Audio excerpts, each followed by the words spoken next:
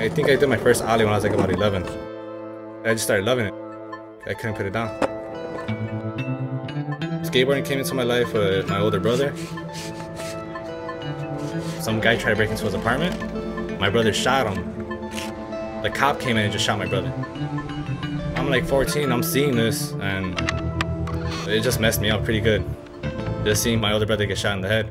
Another Chicago teenager has been shot and killed. On the city's south side, a person has been shot. It appears the shooter was a gang member. Gang membership is practically a way of life. What brings you into the emergency room today?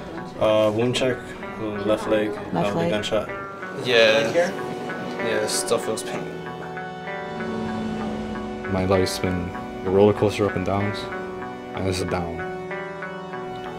The problems with my mom are coming back to haunt me. See what you fucking did? Fuck you, motherfucker. The whole fact that my brother may be slowly turning into a gangbanger. Got shot at, got chased down the street.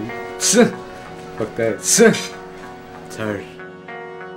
With a skateboard, you could express yourself on the board and skate and just lose yourself in skating. You could have a whole different mindset. So that way at least you get away from your problems for a little bit before you have to come back.